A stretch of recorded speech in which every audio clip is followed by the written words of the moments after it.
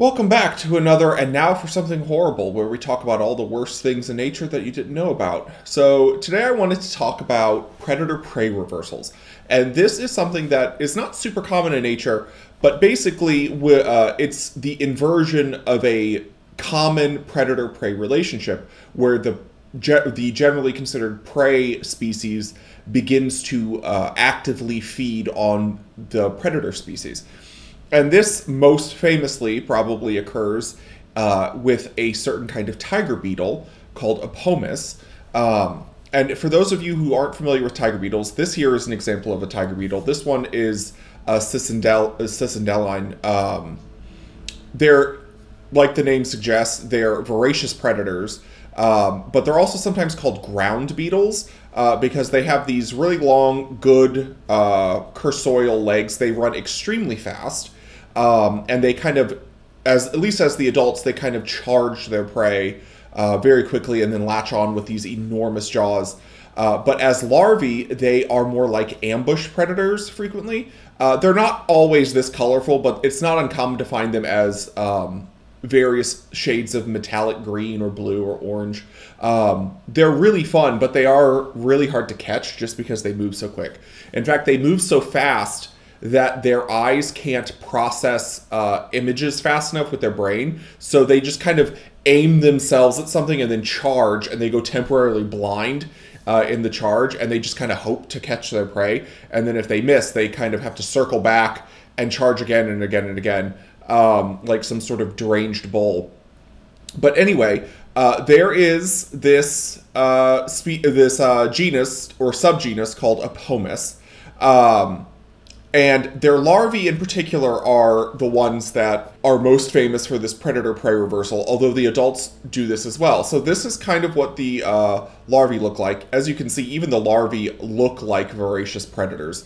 And just to give credit where credit's due, a lot of this photography and research, the photographs that I'm showing here are from Gil Wizen, who I believe works at Tel Aviv University, or did work. He is an entomologist and a photographer. I'm going to link his website because it's really cool. And he has a lot of really cool photography of this specific group. But basically, these larvae are vicious predators, as you can see with these psychotic mandibles that they have, that they can clearly sink into something. But what they do is they kind of wiggle seductively in order to stimulate the prey response in amphibians, which the amphibians are what these beetles hunt. And these are much, much smaller than the prey that they hunt. And I have some videos from Gil Wizen here that I'll show you in a minute, or Wizen, I'm not sure how to pronounce his name. They are much, much smaller, and they look like a delectable little snack for these big frogs or salamanders or newts or whatever it is that is looking for a meal. And so they'll kind of wiggle deliciously and trigger that prey response. And when the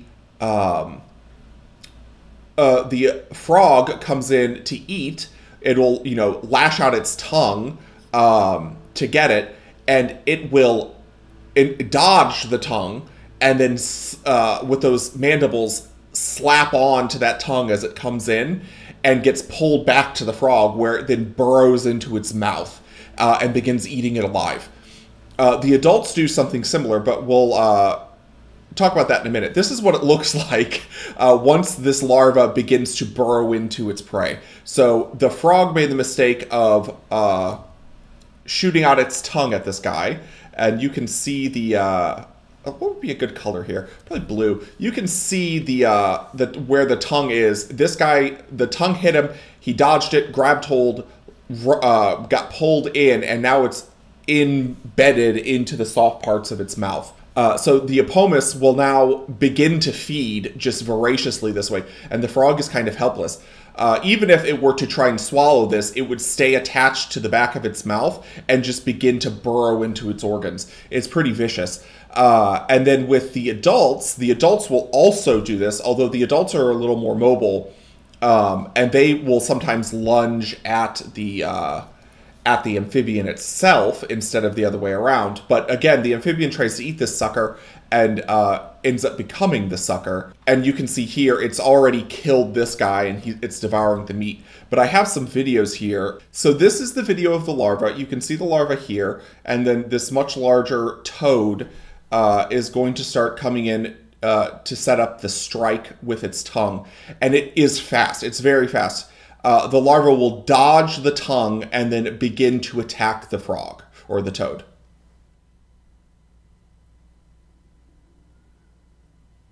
And there. So the frog lunged, and it was over as soon as the frog went for it. So the larva is now attached.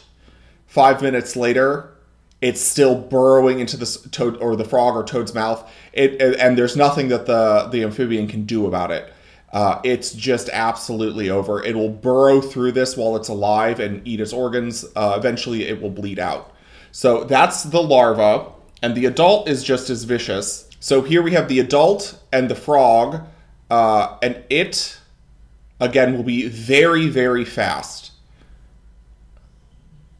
And it's on. So the frog kind of stepped on him, which this sometimes happens because they're on the ground. An amphibian can cross its path, and then the beetle will lash on or latch on to the leg, and this is typical behavior here. So the beetle will latch on to the leg usually, and then it will, with its vice-like super sharp mandibles, it'll cut through the muscles and tendons to cripple the amphibian. And now once it's crippled, it can't escape the beetle. And so once it's crippled, the beetle can take its time and just devour the frog alive.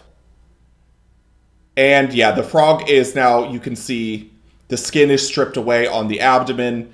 It'll burrow its way in. It's just a matter of time until the frog bleeds out basically at this point. So it's over. But these are vicious predators, and it's a complete reversal. Normally it's, 99.9% of cases, it's the amphibian eating the insect. This is one of the famous cases where things have gone topsy-turvy, and now you know about it. So I'll talk to you guys later. Don't forget to like and subscribe. It helps me out a lot.